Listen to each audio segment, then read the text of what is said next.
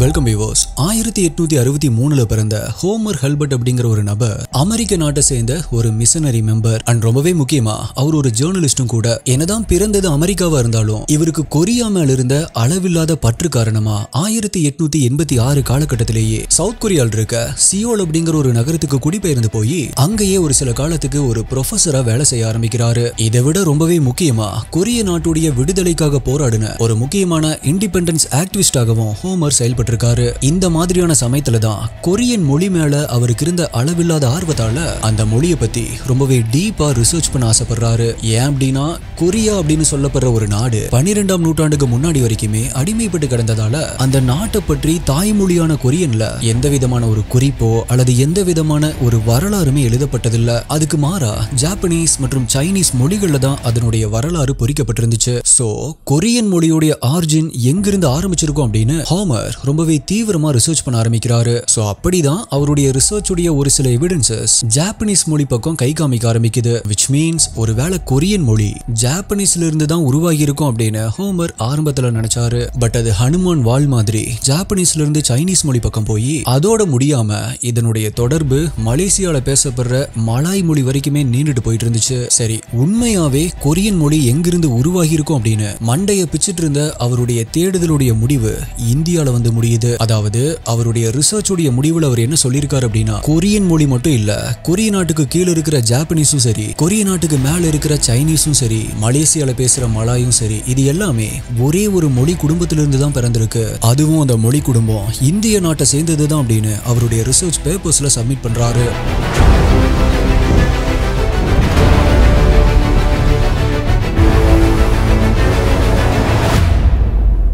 ஆனா இது நடந்ததுக்கு அப்படியே கான்ட்ராஸ்டா ஒரு 100 வருடங்கள் கழிச்சு 2001 உத்தரப்பிரதேஷ்ல 2000 வருஷத்துக்கு முன்னாடி வாழ்ந்த ஹியோ ஹுவாங் ஓகே, இது எப்படி ப்ரொனவுன்ஸ் பண்றது அப்படின்னு எனக்கு தெரியல. பட் இந்த பெயருடைய ஒரு கொரிய நாட்டு பேரரசியுடைய நினைவு மண்டபம் மிக பிரம்மாண்டமா அந்த பகுதியில கட்டப்பட்டிருக்கு. அதுவும் இதுல ஆச்சரியப்பட வேண்டிய விஷயமே இந்த மண்டபத்தை கட்டுறதுக்கான எல்லா செலவுகளையுமே சவுத் கொரியா தான் ஏத்துக்குச்சு. சோ ஒரு கொரிய நாட்டு ராணிக்கு எதுக்காக சம்பந்தமே இல்லாம இந்தியால ஒரு நினைவு மண்டபத்தை கட்டணும்? ஒருவேளை 2000 வருஷத்துக்கு முன்னாடி அந்த கொரிய அரசி மூலமா அப்ப இருந்த உத்தரப்பிரதேசுக்கு ஏதாச்சும் நல்லது நடந்திருக்குமா அப்படிங்கிற ஒரு கேள்வி நம்ம எல்லாத்துக்குமே வரும். சரி, அப்படியே வச்சுக்கிட்டாலும் இந்தியால கட்டுற மெமோரியலுக்கு சவுத் கொரியா எதுக்காக அவ்வளவு பணத்தை வாரி இறைக்கணும்? இந்த பிரச்சனைக்கும் இதுக்கு முன்னாடி நான் சொன்ன ஹோமர் ஹெல்பர்ட்டுடைய கதைக்கும் என்ன சம்பந்தம் இருக்கு? எஸ்டிஐ கூஸ்பம்ஸ், அதாவது புல்லரிச்சு போறது அப்படிங்கறத நம்ம எத்தனையோ முறை கேள்விப்பட்டிருப்போம். ஏன் எத்தனையோ முறை நம்மளுடைய நிறைய வீடியோலயே உங்களுக்கு நான் அதை ஃபீல் பண்ண வச்சிருப்பேன் இல்லையா? ஆனா உண்மையாவே கூஸ்பம்ஸ் அப்படிங்கிறதுக்கான உண்மையான அர்த்தம் என்ன அப்படிங்கறத நீங்க இந்த வீடியோவுடைய முடிவுல கண்டிப்பா தெரிஞ்சுப்பீங்க. அதே நேரம் நமக்கான ஒரு பொருளை வேறு ஒருத்தங்க சொந்தம் கொண்டாடும் போது அதை நம்ம ஒரு கையாளாகாத ஜடமா நின்னு வேடிக்கை மட்டும்தான் பார்க்க முடியும். அப்படிங்கும் போது அந்த ஒரு தருணம் எந்த அளவுக்கு வலி மிகுந்ததா இருக்கும் அப்படிங்கிறது உங்களுக்கு ரொம்ப நல்லாவே புரியும். எதனால ப்ரோ இப்படி சொல்றீங்க அப்படின்னு கேட்டா, இந்த வீடியோவுடைய முடிவுல மறுபடியும் வந்து இந்த இன்ட்ரோவை பாருங்க. அப்ப நான் ஏன் அப்படி சொன்னேன் அப்படிங்கிறது உங்களுக்கு நல்லாவே புரிய வரும். பிகாஸ் நான் இதை பத்தி தெரிஞ்சுக்கிட்டதுக்கு அப்புறமா இப்ப வரைக்கும் கூட அந்த ஆதங்கம் எனக்குள்ள கொஞ்சம் கூட குறையாம அப்படியே இருந்துட்டு தான் இருக்கு. கண்டிப்பா இந்த வீடியோவை பார்த்து முடிக்கும் பொழுது உங்களுக்கும் அதே மாதிரி தான் இருக்க போகுது அப்படிங்கறத என்னால உறுதியா சொல்ல முடியும். சோ அப்படிப்பட்ட அந்த விஷயம் என்னென்ன, எதுக்காக நம்ம இந்தியால கொரிய நாட்டு அரசிக்கு நினைவு மண்டபம் கட்டப்பட்டிருக்கு, அண்ட் ரொம்பவே முக்கியமா கொரிய நாட்டுக்கும் இந்தியர்களுக்கும் இருக்கிற அந்த தொடர்பு என்ன அப்படிங்கறத ரொம்பவே டீடைலா நம்ம தெரிஞ்சுக்க போறோம். பொதுவா முன்னாடி என்ன நடந்துச்சு அப்படிங்கறத தெரிஞ்சுக்க ஹிஸ்டரியை தேடி பார்த்து தெரிஞ்சுக்கிறோம். இந்த கொரியன் பிரின்சஸ் யாரு அப்படிங்கறத தெரிஞ்சுக்க நம்ம ஹிஸ்டரியை தேடி பார்த்து தெரிஞ்சுக்கிறோம். நம்மளுடைய பாஸ்ட்ல என்ன நடந்துச்சு அப்படிங்கறத தெரிஞ்சுக்க ஹிஸ்டரி நம்மளுக்கு உதவுது. அதே போல நம்ம எல்லாத்துக்குமே நம்மளுடைய ஃபியூச்சர்ல என்ன நடக்கும் அப்படிங்கறத தெரிஞ்சுக்க ஆசையா இருக்கும். அப்படி தெரிஞ்சது அப்படின்னா அதுல இருந்து கரெக்டான டெசிஷன்ஸை நம்மளால எடுக்க முடியும். இங்க எல்லாத்துக்குமே ஒவ்வொரு ஆசையும் இருக்கும், சில பிரச்சனைகளும் இருக்கும். சில பேருக்கு நம்ம எப்ப சொந்தமா ஒரு வீடு கட்டுவோம், இன்னும் சில பேருக்கு அவங்களுடைய ரிலேஷன்ஷிப்ல லவ் பண்ற பொண்ணோ பையனோ லோயலா இருக்காங்களா, கடைசி வரைக்குமே அவங்க கூட இருப்பாங்களா அப்படின்னு இருக்கும். சில பேருக்கு கடன் பிரச்சனை அதிகமா இருக்கும். இன்னும் சில பேருக்கு எத்தனை இன்டர்வியூ அட்டெண்ட் பண்ணாலும் குவாலிஃபை இருந்தாலுமே அடுத்த ரவுண்டுக்கு கூப்பிட மாட்டாங்க. சோ இது எல்லாத்தையுமே வீட்ல உட்கார்ந்து யோசிச்சுட்டு இருக்கிறதுக்கு ஒரு நல்ல ஆஸ்ட்ராலஜரை பார்த்து பேசி உங்களுடைய பிரச்சனை என்ன அப்படின்னு புரிஞ்சுட்டு அதுக்கு கரெக்டான சொல்யூஷனை தேடுங்க. ஆஸ்ட்ரோடாக் அப்படின்னு ஒரு ஆப் இருக்கு. அதுல உங்களுடைய டேட் ஆஃப் பர்த் மற்றும் டைம் மட்டும் சொன்னா போதும், அவ்வளவுதான். உங்களுக்கு என்ன பிரச்சனை அப்படின்னு நீங்க எக்ஸ்பிளைன் பண்றதுக்கு முன்னாடியே உங்களுக்கு என்ன பிரச்சனை, அதுக்கு சொல்யூஷன் என்ன அப்படின்னு எல்லாத்தையுமே அவங்க எக்ஸ்பிளைன் பண்ணிடுவாங்க. ஆஸ்ட்ரோடாக் ஆப் உடைய லிங்க் டிஸ்கிரிப்ஷன்ல கொடுத்திருக்கேன். இந்த லிங்க் மூலமா போனா உங்களுடைய first chat completely free. So கண்டிப்பா ட்ரை பண்ணி பாருங்க.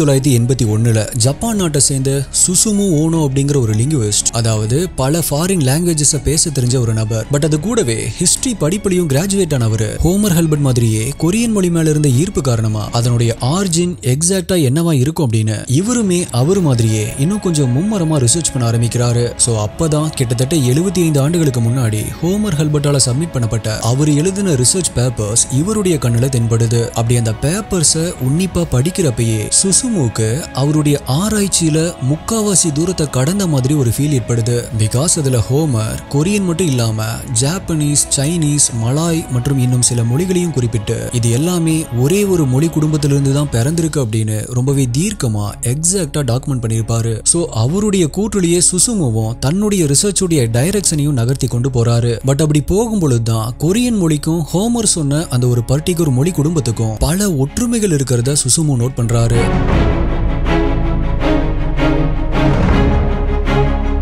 இங்க நம்மளுடைய இந்திய மொழிகள்ல எப்படி உயிரெழுத்து மற்றும் மெய்யெழுத்து அப்படின்னு ஒரு மொழி வழக்கம் இருக்குதோ அதே போல கொரியன் மொழியிலையும் உயிர் மற்றும் மெய்யெழுத்துக்கள் இப்ப வரைக்குமே இருந்துட்டு தான் இருக்கு. ஆல்சோ நம்ம இந்தியால எப்படி சப்ஜெக்ட் ஆப்ஜெக்ட் வெர்ப் முறைப்படி பேசுறோமோ, அதாவது சப்ஜெக்ட் அப்படிங்கிறது உயிருள்ள ஒரு பொருளாகவும் ஆப்ஜெக்ட் அப்படிங்கிறது உயிரற்ற ஒரு பொருளாகவும் கருதி இது ரெண்டுத்துக்குமே இடையில நடக்கிற அந்த செயலை வெர்ப் அப்படின்னு சொல்லி கன்சிடர் பண்ணி தான் நம்ம பேசுறது வழக்கம். எக்ஸாம்பிளுக்கு நான் அதை பார்த்தேன், நீ சாப்பாடு சாப்பிடு, இது எல்லாமே SOVக்கு ஒரு பெர்ஃபெக்டான எக்ஸாம்பிள். இந்த அடிப்படையால தான் நம்மளுடைய இந்திய மொழிகளும் அமைஞ்சிருக்கும். அப்படிதான் நம்ம எல்லாத்து கூடவும் பேசுவோம். ஆனா இதுல ஆச்சரியப்படுற வகையில கொரியாலையுமே இதே பேச்சு வழக்கத்தை தான் ரொம்ப வருடங்களா அவங்களுமே பயன்படுத்திட்டு இருக்காங்க. ஆச்சரியம் இதோடலாம் முடியல.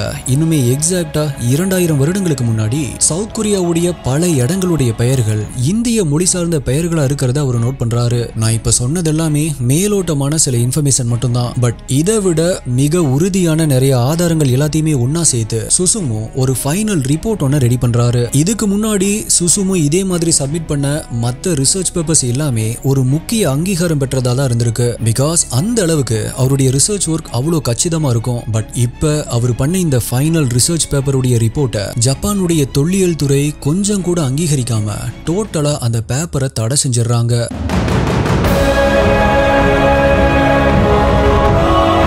சுசுமு ரொம்பவே கஷ்டப்பட்டு ஆராய்ச்சி செஞ்சு பக்குவமா பார்த்து ப்ரிப்பேர் பண்ண இந்த ரிசர்ச் பேப்பர்ஸை ஜப்பான் தொல்லியல் துறை எதுக்காக தடை செஞ்சாங்க அப்படின்னு பார்க்கும்போது அதுக்கான காரணம் சுசுமு குறிப்பிட்டிருந்த அந்த ஒரு மொழி மட்டும்தான். அதாவது கொரியன், ஜாப்பனீஸ், சைனீஸ் மட்டும் இல்லாம இன்னும் சில மொழிகளையுமே சொல்லி இது எல்லாத்துக்குமே ஆணி வேறா இருக்கிறது ஒரே ஒரு மொழி மட்டும்தான் அப்படின்னு அந்த ஒரு மொழியை குறிப்பிட்டு சொன்னதுதான். அதே போல ஹோமர் ஹெல்பர்ட்டும் தன்னுடைய ரிசர்ச் பேப்பர்ஸ்ல இந்தியாவுடைய ஒரு மொழி குடும்பத்தை குறிப்பிட்டு இங்கிருந்து தான் கொரியன் மொழி வந்திருக்கணும் அப்படின்னு கை காட்டி சொன்னாரு அப்படின்னு சொல்லியிருப்பேன் இல்லையா. அந்த மொழி குடும்பம் வேற எதுவும் இல்ல, தென்னிந்தியால இணை பிரியாத மொழிகளா இருக்கக்கூடிய தமிழ், தெலுங்கு, கன்னடம் மற்றும் மலையாள மொழிகளை தான் 100 ஆண்டுகளுக்கு முன்னாடி ஹோமர் ஹெல்பர்ட் சொல்லியிருப்பாரு. பட் சுசுமுவோ ஹோமர் ஹெல்பர்ட் சொன்ன மாதிரி பொத்தாம் பொதுவா ஒரு மொழி குடும்பத்தை மட்டும் குறிப்பிடாம இன்னும் கொஞ்சம் எக்ஸாக்டா ஒரே ஒரு லாங்குவேஜை மட்டும் குறிப்பிட்டு துல்லியமா இந்த ஒரு மொழிக்கும் கொரியனுக்கும் ஏகப்பட்ட பொருத்தங்கள் இருக்குது. சோ இது ரெண்டுமே ஏதோ ஒரு விதத்துல சம்பந்தப்பட்ட மொழிகளா தான் இருக்கும் அப்படின்னு சுசுமு அவருடைய ரிசர்ச் பேப்பர்ல சொல்லியிருக்காரு. அப்படி சுசுமு ஓனோ குறிப்பிட்ட அந்த ஒரு மொழி உலகத்துடைய மிக பழமையான மொழியா கருதப்படுற நம்ம செம்மொழியான தமிழ் மொழி தான் அது.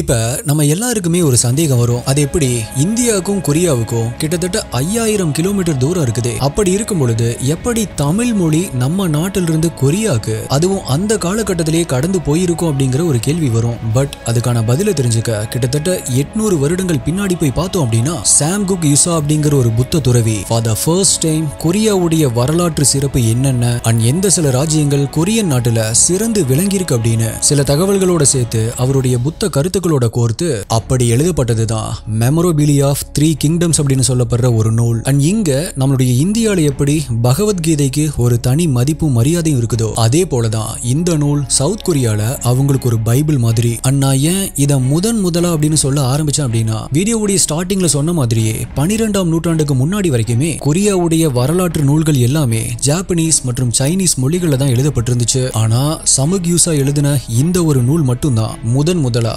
கொரியன் மொழியில எழுதப்பட்ட ஒரு நூல்.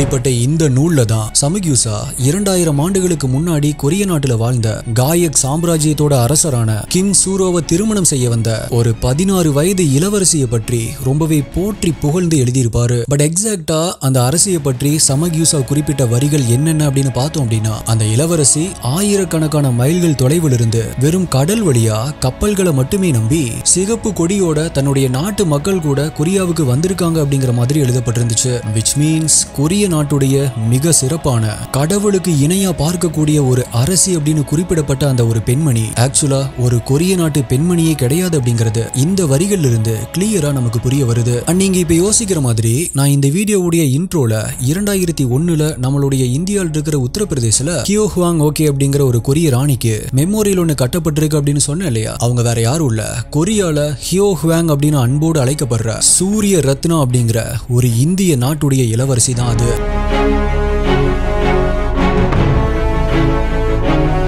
சரி, இதெல்லாம் ஒரு பக்கம் இருந்தாலும் சூரிய ரத்னா அப்படிங்கிற இந்த ராணி இந்திய நாட்டை சேர்ந்தவங்க தான் அப்படின்னு எதை வச்சு உறுதி செஞ்சாங்க அப்படின்னு பார்க்கும்போது அதுக்கான விடையுமே அதே சமகியூசா எழுதின அந்த ஒரு நூலையே தான் காணப்பட்டிருந்துச்சு. அதுல அப்படி அவர் என்ன எழுதியிருக்காரு அப்படின்னா, ரொம்ப தூர தொலைவில் இருந்து கடல் கடந்து பிரயாணம் பண்ணிட்டு வந்த அந்த ஒரு இளவரசிய கொரிய நாட்டு மக்கள் மூக்கு மேல விரல்களை வைக்கிற மாதிரி வியந்து பார்த்துட்டு இருந்த அந்த சமயத்துல அந்த இளவரசி கிட்ட நீங்க எந்த நாட்டில இருந்து வந்திருக்கீங்க அப்படின்னு கொரிய நாட்டு மக்கள் கேட்க ஆரம்பிக்கிறாங்க. அதுக்கு அந்த இளவரசியும் நான் ஆயுதா நாட்டிலிருந்து வந்திருக்கேன் அப்படின்னு சொன்னதா அந்த நூல்ல குறிப்பிடப்பட்டிருக்கு. இதை கேட்கிற நம்ம எல்லாத்துக்குமே அந்த ராணி குறிப்பிட்ட ஆயுதா அப்படிங்கிற ஒரு இடம் கண்டிப்பா நம்மளுடைய இந்தியால யூபியில் இருக்கக்கூடிய அயோத்தியாவை தான் சொல்லியிருக்காங்க அப்படின்னு கரெக்டா நம்ம எல்லாருமே கண்டுபிடிச்சிருவோம். அப்படிதான் இந்தியன் மற்றும் கொரியன் ஆர்கியாலஜிக்கல் டிபார்ட்மெண்ட்ஸ் இவங்க ரெண்டு பேருமே சூரிய ரத்னா இந்தியால இருந்து தான் வந்திருக்கணும் அப்படிங்கறத உறுதியா சொன்னாங்க. பட் அதெல்லாம் மட்டும் இல்லாம இன்னும் சில ஆதாரங்கள் சூரிய ரத்னா இந்தியால அயோத்தியாவை சேர்ந்த ஒரு இளவரசி தான் அப்படிங்கறத ப்ரூவ் பண்ணுச்சு. அது எல்லாமே என்ன அப்படின்னு பார்க்கும் பொழுது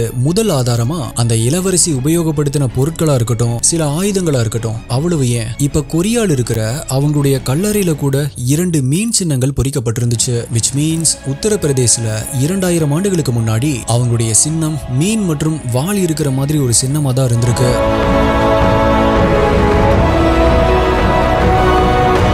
இரண்டாவது ஆதாரம் அந்த ராணியுடைய இயற்பெயர். கொரியால இந்த ராணிக்கு சூட்டப்பட்ட பெயர் ஹியோ ஹுவாங் ஓகே. அதாவது இவங்களுடைய உண்மையான சமஸ்கிருத பெயரான சூரிய ரத்னாவுடைய கொரியன் டிரான்ஸ்லேட்டட் நேம் தான் அந்த ஹியோ ஹுவாங் ஓகே. சூரிய நிறத்தில் இருக்கிற ஒரு ரத்னம் அப்படின்னு அதுக்கு பொருள். அண்ட் மூன்றாவது ஆதாரமா ரொம்பவே முக்கியமா அந்த ஊருடைய பெயர் ஒற்றுமை. சமகியூசா அவருடைய நூல்ல எழுதின மாதிரி அந்த ராணி எங்கிருந்து வந்தாங்க அப்படின்னு கேட்கும்போது ஆயுத்தால இருந்து தான் வந்திருக்கேன் அப்படின்னு சொல்லியிருப்பாங்க. அப்படி பார்க்கும் பொழுது அதே பெயர் ஒற்றுமையில் இருக்க ஒரு இடம் எது அப்படின்னு பாத்தீங்கன்னா கண்டிப்பா அது யூபியில் இருக்க அயோத்தியா மட்டும்தான். சோ இதனாலேயே யூபி நாட்டு மக்கள் எங்களுடைய புனிதமான கடவுளான ராமர் பிறந்த அதே இடத்துல இருந்து தான் கொரிய நாட்டவே ஆண்ட சூரிய ரத்னாவும் பிறந்திருக்காங்க அப்படின்னு ரொம்பவே பெருமையா பேச ஆரம்பிச்சாங்க. இது எல்லாத்தையுமே அடிப்படையா வச்சு கொரிய நாட்டு ஆய்வாளர்களும் சரி அந்த நாட்டுடைய அரசாங்கமும் சரி இதை முழுமையா அங்கீகரிச்சு உத்தரப்பிரதேசத்தில் இருக்க அயோத்தியால 2001ஆம் ஆண்டு ராணி சூரிய ரத்னாவுக்கு ஒரு நினைவிடத்தையும் கட்டி முடிக்கிறாங்க. சோ இப்படி இது எல்லாமே நல்லா போயிட்டு இருக்கும் போதுதான் அது வரைக்குமே கொரியா மட்டும் இல்லாம மொத்த இந்தியாவுமே எதிர்பார்க்காத ஒரு ட்விஸ்ட் எல்லாருக்குமே காத்துட்டு இருந்துச்சு.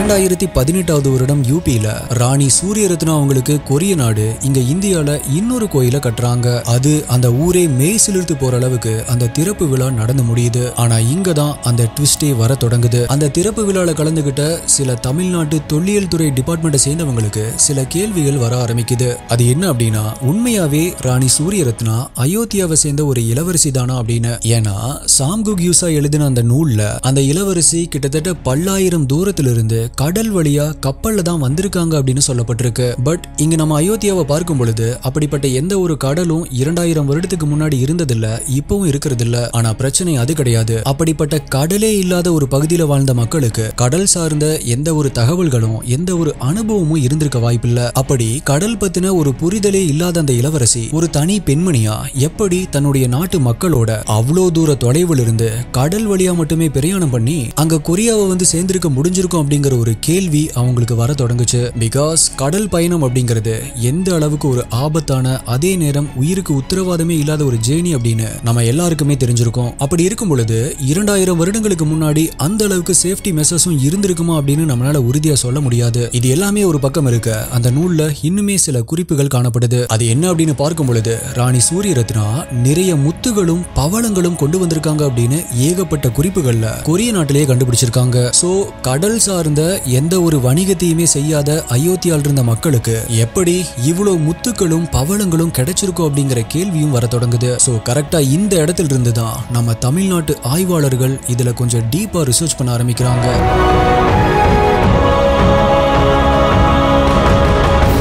அப்படி தங்களுடைய ரிசர்ச்சை தொடங்கின அந்த ஆய்வாளர்களுக்கு ஆரம்ப கட்டத்திலேயே ஒரு சில அதிர்ச்சிகரமான தகவல்களை கண்டுபிடிக்கிறாங்க. அதெல்லாம் என்னென்ன அப்படின்னு பார்க்கும் பொழுது, இப்ப அயோத்தியா அப்படின்னு சொல்லப்படுற அந்த பகுதி ஆக்சுவலா 2000 வருடங்களுக்கு முன்னாடி சகேத்தியா அப்படிங்கிற ஒரு பெயர்ல தான் இருந்திருக்கு. விச் மீன்ஸ் 2000 ஆண்டுகளுக்கு முன்னாடி சகேத்தியா அப்படிங்கிற ஒரு பெயர்ல இருந்த அந்த ஒரு பகுதியை அரசி சூரியரத்னா எப்படி அயோத்தியா அப்படின்னு சொல்லி குறிப்பிட்டிருப்பாங்க. அது மட்டும் இல்லாம அந்த ராணியுடைய சின்னம் அப்படின்னு கருதப்படுற இரட்டை மீன் உத்தரப்பிரதேசல 16ஆம் நூற்றாண்டுல முகாலய அரசுடைய சின்னமா தான் இருந்திருக்கு. அங்கிருந்து தான் இரட்டை மீன் சின்னம் யூபியில உபயோகப்படுத்திட்டு வந்திருக்காங்க. ஆனா இந்த ராணியுடைய காலகட்டம் BC 49 இருக்கிறப்ப எப்படி 16ஆம் நூற்றாண்டுல உருவான ஒரு மீன் சின்னத்தை உபயோகப்படுத்திருக்க முடியும்? அவங்களுடைய சின்னத்தை எதுக்காக ஒரு ஹிந்து முறையை பின்பற்ற ஒரு ராஜ்யம் அவங்களுடைய சின்னமா கருதணும் அப்படிங்கிற இவ்ளோ கேள்விகள் வர ஆரம்பிக்குது. சோ இது எல்லாத்தையுமே தெரிஞ்சுக்கிட்ட பிறகு தமிழ் ஆய்வாளர்களுக்கு கண்டிப்பா இந்த ராணி அயோத்தியால இருந்து வந்திருக்கவே முடியாது அப்படிங்கறதுல உறுதியா இருந்தாங்க. சோ இப்ப இந்த ராணி சூரியரத்னாவுடைய பிறந்த இடம் என்ன,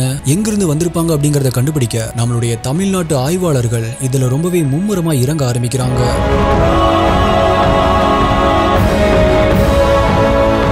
கொரிய நூல்கள்ல சிலதுல குறிப்பிட்டிருந்த தகவல்கள் படி ராணி சூரியரத்னா ஆயுத்திய நாடு அப்படிங்கிற இடத்திலிருந்து தான் வந்திருக்கணும் அப்படிங்கிறது கன்ஃபார்ம் ஆகிருச்சு. பட் 2000 வருடங்களுக்கு முன்னாடி ஆயுத்தியா அப்படிங்கிற பெயர்ல எந்த நாடு இருந்துச்சு அப்படிங்கறத தேட ஆரம்பிச்சாங்க. சோ அப்பதான் தாய்லாந்துல அதே பெயர் ஒற்றுமையோடு இருக்கிற ஒரு இடம் இருக்கிறத நோட் பண்றாங்க. பட் அதை இன்னும் கொஞ்சம் டீப்பா செக் பண்ணி பார்க்கும்போது அது 15ஆம் நூற்றாண்டுல தான் உருவாகி இருக்கு அப்படிங்கறத கண்டுபிடிக்கிறாங்க. சரி, வேற எங்க தான் இந்த பெயர் ஒற்றுமையோட வேற ஒரு ஊர் இருக்கும் அப்படின்னு ரொம்பவே ஆவலா தேடி பார்க்கும்போது அப்பதான் அந்த ஆய்வாளர்கள் கடைசியா ஒரு பர்டிகுலர் இடத்தை கண்டுபிடிக்கிறாங்க. நம்ம தமிழ்நாட்டு ஆய்வாளர்கள் அத்தனை காலம் கஷ்டப்பட்டு ரிசர்ச் பண்ணி அப்படி அந்த இளவரசி எந்த நாட்டை சேர்ந்தவங்க அப்படின்னு கண்டுபிடிச்சிருப்பாங்க அப்படிங்கறத கேட்டா ஆட்டோமேட்டிக்கா உங்களுக்கு கூஸ் பம்ப்ஸ் வரும். அப்படியான இதை விட ரொம்பவே இன்ட்ரெஸ்டிங்கான விஷயங்கள் நிறைஞ்ச ஒரு வீடியோவா இருக்கக்கூடிய இந்த ஸ்டோரியுடைய பார்ட் 2 வீடியோல நாளை மறுநாள் பார்க்கலாம். சோ டியர் STA இன்வெஸ்டிகேட்டர்ஸ், நீங்க இதை பத்தி என்ன நினைக்கிறீங்க? இந்த வீடியோ எப்படி இருந்துச்சு அப்படிங்கிற உங்களுடைய கருத்துக்களை மறக்காம கீழே கமெண்ட் பண்ணுங்க.